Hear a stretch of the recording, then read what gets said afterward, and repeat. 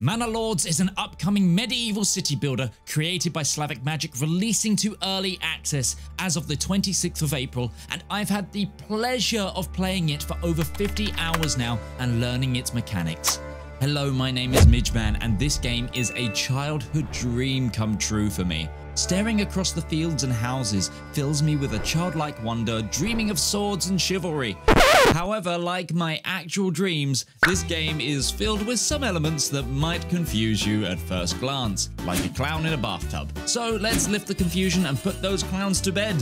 No, we're not talking about glitches. Here are 10 things I wish I knew before I played the Manor Lords Early Access. Please remember that all of this was taken from a press build, which is slightly behind where you're at with your current game, and that the game is work in progress, so features are likely to change. Tip 1. Burgage Plots. One of the most unique and frankly beautiful elements of Manor Lords are the highly adaptable Burgage Plots on which you can build houses. One of the first elements you'll need to master is how these slots work, because as much as people don't like to say it, in some cases, sometimes size does matter. When it comes to Burgage Plots, different upgrades produce different yields depending on the size. Furthermore, why waste space if you don't need to in certain areas? See, it works both ways. So here's the rundown. If you require vegetable patches or orchards, the bigger the better, as the yield for the produce is affected by the size of the plot. For artisans, the size doesn't really improve the yield unless that plot has more than one family in it by using the extra space upgrade. Finally, goat pens and chicken coops don't seem to be affected by either the size or the amount of families in the plot. But if somebody else learns any different, be sure to reach out in the comments. Tip 2. Specializing settlements. There's a technology tree in Manor Lords known as development points. This tree and its upgrades are tied to the regional level of your settlements. You gain these points through leveling up your settlement, but here's the catch.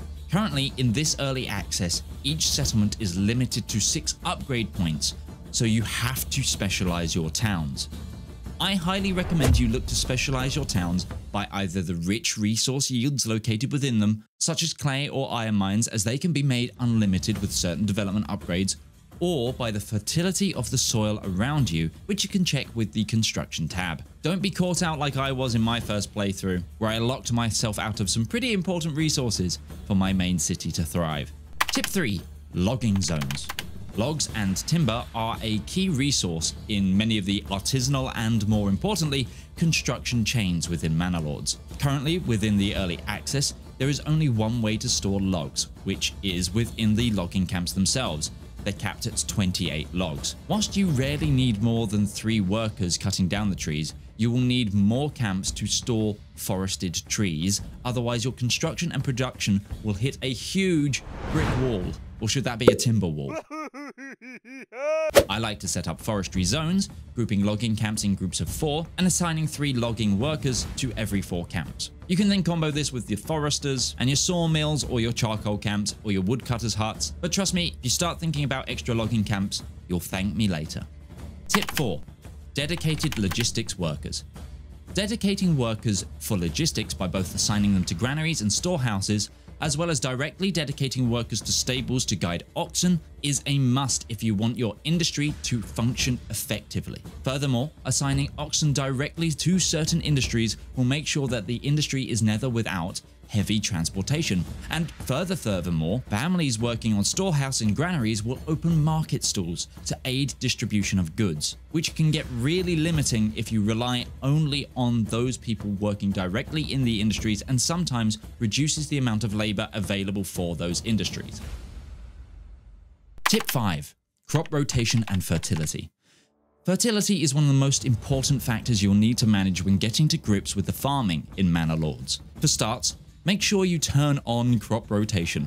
I recommend only planting in a field where you can get at least 50% yield for a crop type. For every 2 seasons that you plant, you'll need to rest the field anywhere between 1 and 3 seasons depending on droughts. Keep in mind that changing the crop type reduces fertility loss but does not increase the fertility of the soil. To increase fertility, you'll need to leave a field fallow. This fertility growth can be increased further by letting animals graze in the field through the fence up perk. Tip 6. Armed units. In the early access, no matter how many settlements you have, you are currently capped at 6 units of militia.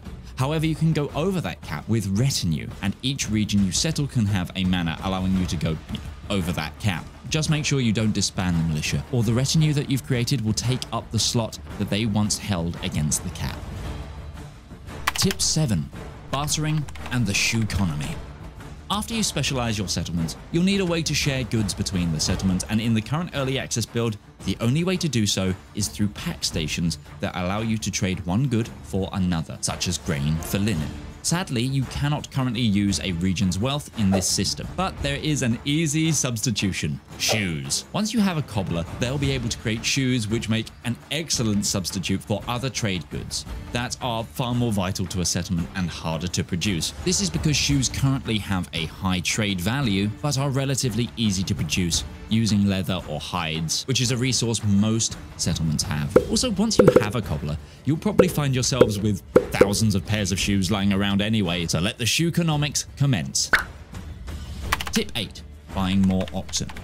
As I said earlier, oxen are vital for carting heavy goods. I currently recommend buying 1 oxen for every 10 families that you have in a settlement until you get to around 200 families, and then I recommend reducing it to 1 in every 20 families. Also, always buy fresh oxen if you require them for a specific industry, such as farmhouses if you've teched the plow upgrade, lest you ruin your already active production chains. Tip 9. Manor construction.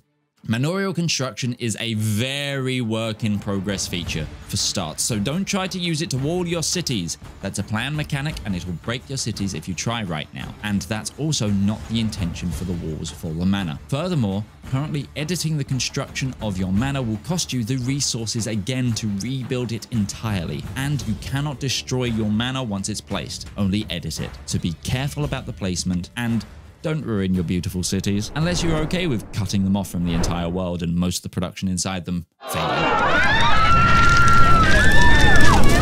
Just be patient and let Slavic Magic cook on this one. Tip 10. Resetting the hotbars. Finally, you'll notice from time to time that resources on the top bar will change, and sometimes you'll lose the ability to see resources outside of a building material breakdown, which is highlighted when you've opened the construction menu. I found the fastest way to reset the top bar to see all resources is to open and close the development tab. I don't know if there's an actual hotkey or function to do so, but this is the fastest way I've learned to do it. That's it. That's my list of 10 tips for this build of the Manor Lords Early Access. If you have any tips of your own for other aspiring Lords of the Manor, please let me know in the comments. Or if you don't have anything to say, consider leaving an emoji down below. The engagement really helps the channel grow. Speaking of growing, I'm trying to hit 20k subscribers by this year, and if I hit a fraction of that, say 15k by the end of May, and if this video hits 1k likes, I'll give away 5 copies of Manor Lords to people in the comment section. So thank you so much for watching. I've been Midgeman, and I'll see you in the next video. Wow, wasn't that fantastic? You've just had the utmost imponderable joy of watching a Midgeman video. Thank you to my editors Foxy and Dax for being absolutely wonderful cherubs and helping make all of this content. And thank you to the channel members. You know who you are, you wonderfully sexy toast people you are. Why not check out this video? It's been picked for you by the YouTube algorithm. Goodbye!